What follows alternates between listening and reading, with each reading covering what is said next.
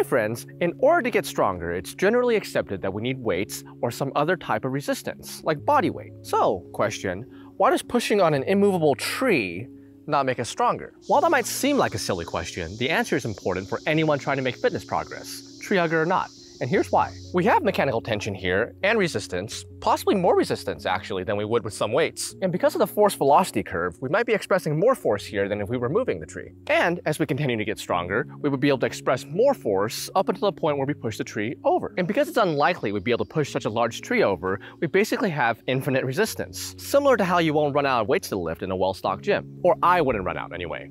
Some of you are very strong, and we could theoretically just keep repeating this cycle. According to Newton's third law of motion, when we apply a force to this tree and it does not move, the tree is exerting an equal and opposite force back on us, even as we get stronger. So why doesn't pushing, pulling, and legging against this tree make us stronger? Why can't we get stronger this way? And the answer, as some of you may have already noted, is that you can get stronger this way. You can be a tree pusher, my friend. Kind of. See, there's a reason you probably don't know someone who got super strong just from pushing and pulling on trees. And even if you say, well, it's so inefficient compared to lifting weights, pushing against a tree like this would basically be a form of isometrics, which we know can make us stronger, very quickly, in fact. And if we measured the amount that we were pushing, we'd be able to see that. So why haven't we found Avatar the Last Tree Bender? Why did he disappear when we needed him most? Or needed him at all, I guess. Well, there are a few reasons, and they might not be what you expect. Because it's not because, as some people might suspect, the lack of movement or the lack of muscle damage. Neither are really required for us to get stronger. As mentioned, isometrics do make us stronger. We know this both from studies, and if you want to know of someone that trains with isometrics,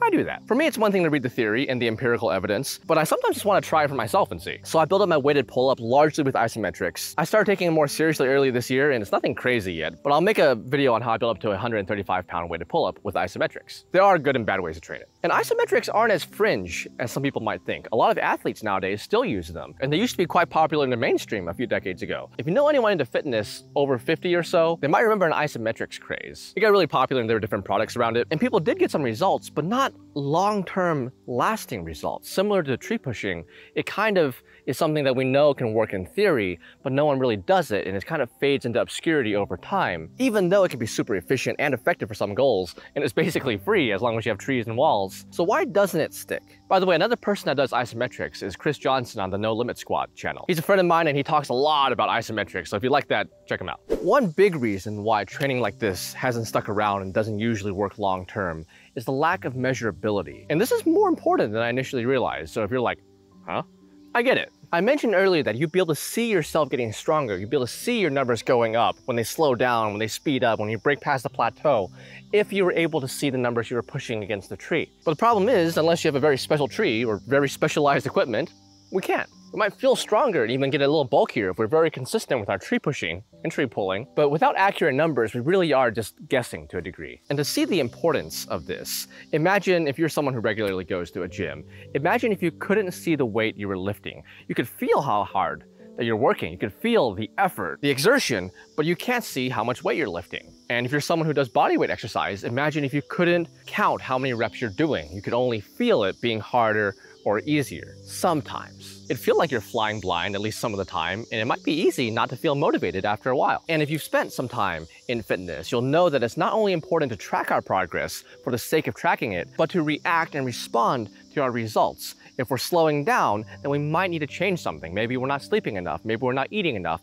maybe we need a new exercise to help us break this plateau, maybe there's something wrong with our form, maybe I'm not controlling the weight enough. All these different things that we can do and try when we see progress slowing down in order to respond, and then when we start progressing again, we're like, that was it, now I know. And perhaps just as importantly, if we're making consistent progress, if the weight continues to go up and our ability continues to go up, then keep doing what we're doing. A lot of the times, we don't have to make a change anytime soon. And seeing the numbers goes up helps us know, keep going. So it's not only from a motivational standpoint of seeing higher numbers and seeing a green arrow and seeing a green light, but also from a tactical standpoint that feeds into the motivation.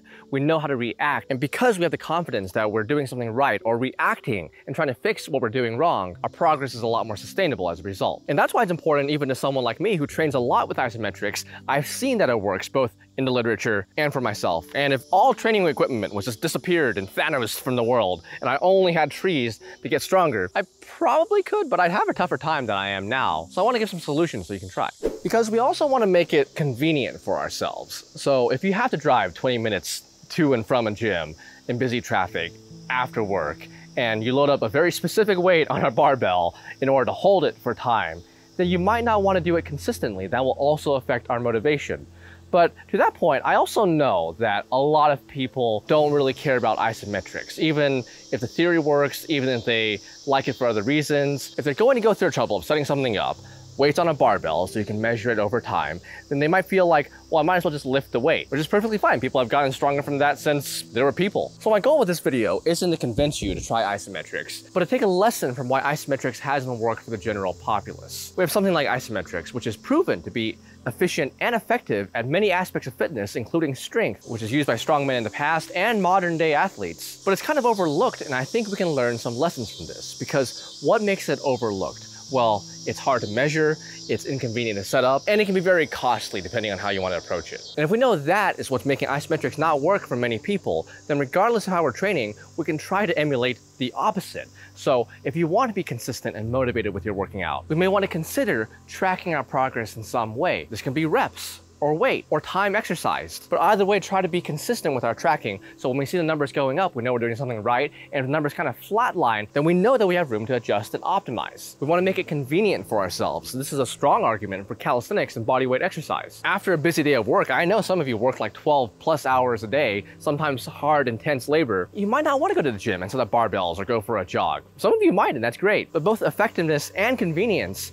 are important factors to us winning long term. And if your goal isn't just to lift heavier and heavier weight, but just to get healthy, fit, and strong from home, you can do that with bodyweight exercise, progressive bodyweight exercise, so you find something that you can do and you work your way up as you get stronger. And lastly, to the cost aspect of it, I know fitness and health can seem out of reach sometimes to some people because they feel like it costs too much to be healthy and fit. Because we see celebrities, understandably so, who have millions of dollars and they're fit because they have time to go to the gym and buy healthy food. And the lesson I would take from this is that we can start with what we can do and work our way up as we become more able. So yes, sometimes healthy food is slightly more expensive. Not quite as much as we might think, but sometimes it is a little bit more expensive or a lot more expensive. However, most of us can drink more water. If we can't afford a gym membership, we can use calisthenics or weights at home. If we don't yet have the time or energy for that, we can walk around a little bit more day to day. I really like isometrics, and I would love to make a bunch of videos about it, but I also understand that it might not work for a lot of people for the reasons listed. However, the lesson we can take for that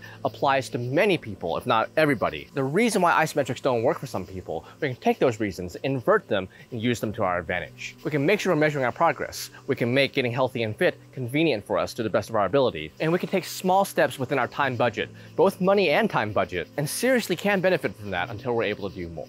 And I hope that can help you. Have a beautiful day. There's a free full-body fitness routine based on these principles on our website if you want it. There's a fitness book version if you prefer books, and a beta mobile app if you prefer apps.